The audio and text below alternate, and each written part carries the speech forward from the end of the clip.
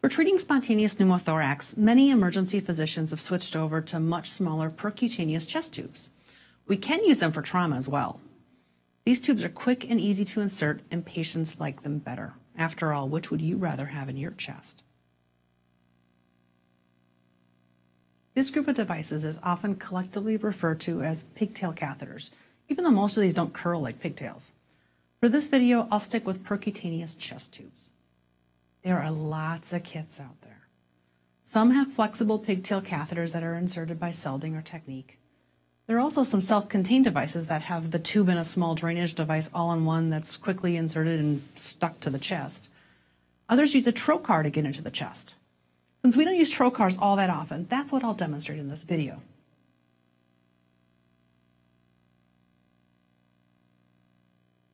These devices work well for getting air or really thin fluids out of the chest. Blood, however, is not a really thin fluid. If you have a pneumothorax big enough to see on a chest x-ray, I recommend you do a standard tube thoracostomy. While you can technically put this tube anywhere, there are two recommended places to stick this tube, the anterior chest or the lateral chest. But you really need to think about your landmarks because you are stabbing your patient with a long, sharp metal stick. Let's go over those just a little bit more with my friend here. So, first let's do the anterior chest.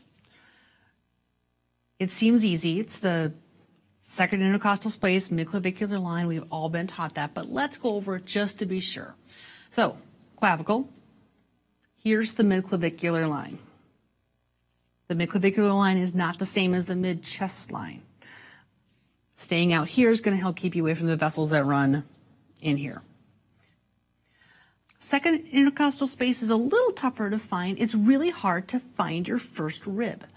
If you can't feel your first rib, it's really hard to count down to the second rib. So here's a trick.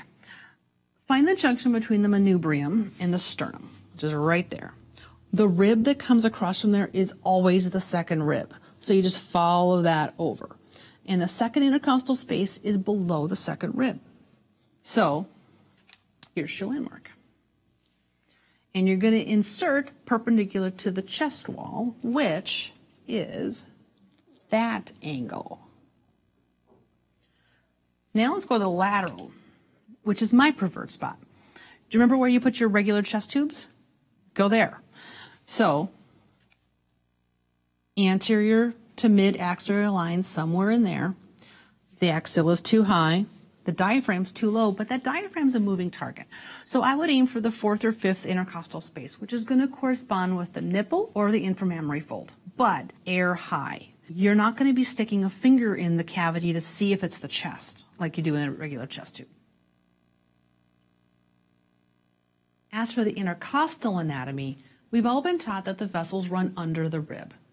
But there's also a smaller collateral set of vessels just on top of the rib. Aim for the lower half of the inner space to minimize your chance of nicking it. Let's take a closer look at this device. The chest tube is loaded on this metal cannula. The cannula fits into the most proximal hole of the tube.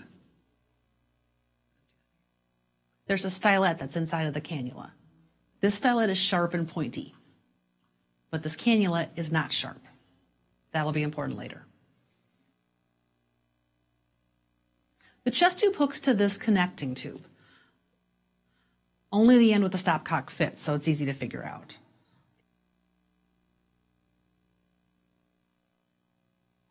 The other end is flared. If you want to hook this up to a pleural drainage set and suction, you absolutely can. But most often, this end gets hooked up to the Heimlich valve, which is important because it allows air to travel in only one direction, out of the chest. There is an arrow on it. Look at the direction on the arrow to be sure you put it on the right way. Or you can look at the tubing inside the plastic canister. You can assemble all of this ahead of time, but I don't usually. It's too much stuff to flop around and get in my way. I hook up the connecting tubing in the Heimlich valve and I set them aside. Most chest tube insertion kits have all the other supplies you need for inserting this percutaneous tube. I use the sterile field, the towels, the prep solution, local anesthesia supplies, a number 11 blade, a large syringe for aspirating, and then all the suture and dressing supplies. Mark your site. It is really unfortunate to put this in the wrong side of your patient. Lay the patient with the head of the bed up about 30 to 45 degrees, or do reverse Trendelenburg if your patient is in spine precautions.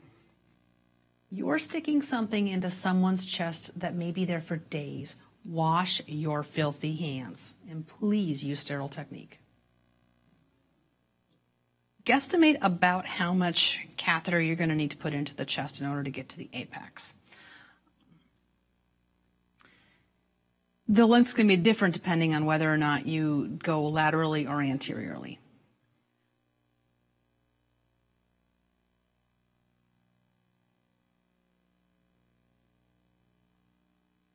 Anesthetize very well. Pretend this is your grandmother getting this. Be generous with IV pain medication, but I've never had to actually do a procedural sedation for this. If you do enough local anesthesia at the pleura, this can be a fairly comfortable procedure. Make a skin nick with a number 11 blade.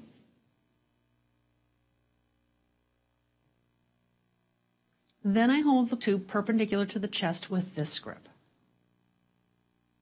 I hold it with both hands. My right hand is on the back of the device with my thumb holding the stylet engaged to the cannula. I use my dominant hand back here to keep the stylet engaged in the cannula, because if you don't and you start inserting in, the stylet's going to get pushed back out, and then you're just trying to ram a blunt plastic tube into the chest, and that's going to cause more trauma. Use your thumb back here to keep this engaged, so now you have the pointy end sticking out. My left hand is very near the chest wall, stabilizing the tube and helping me stop advancing when I need to. Chests generally don't want to be violated, and some oomph is going to be needed to insert this. Hold it perpendicular to the chest wall, hold down here, and you push the device in. There will be a definite give when you get through the pleura, and that's when you stop pushing.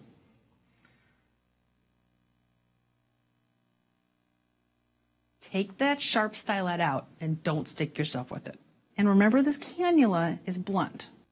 Slowly advance the tube and metal cannula in a centimeter or so, and then slowly angle it to where you want the catheter to end up. You could even direct it a little bit. If you want it to go to the apex, you can aim a little bit that way. As long as you go slowly and carefully, you shouldn't damage the lung. Once you're in and you're pretty sure you're in the pleura, you can confirm it by using a syringe.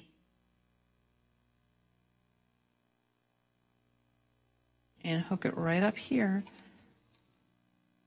And you should be able to aspirate air easily.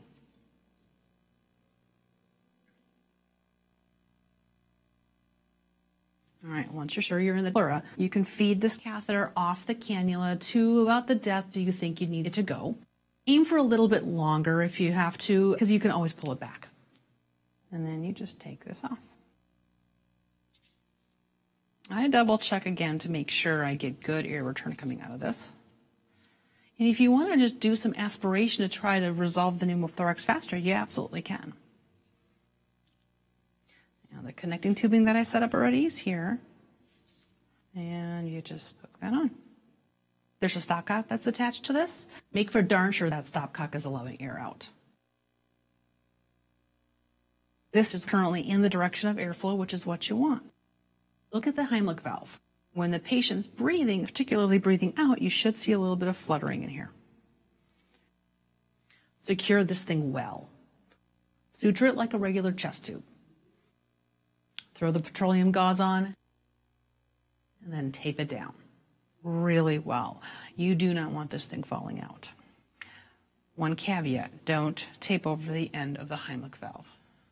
I shouldn't need to say that, but I need to say that. And that's basically the procedure.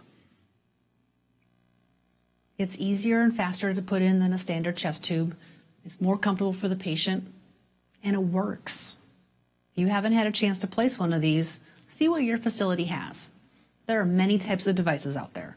Get familiar with your device and try it in the right setting. I think you'll like it.